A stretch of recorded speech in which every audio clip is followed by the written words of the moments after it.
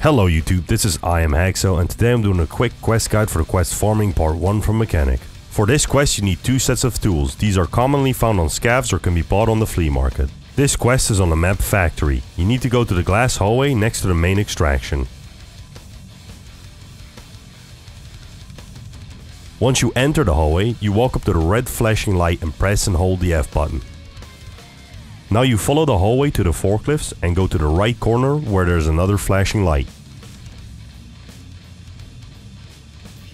Now you just press and hold the F button again.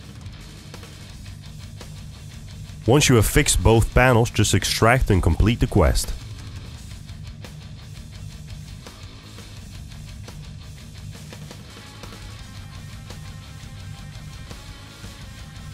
Do not forget to complete the quest.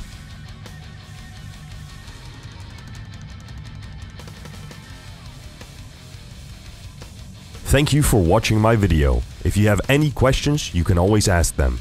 I am live every single day on Twitch and love to help people. Thank you and have a good day.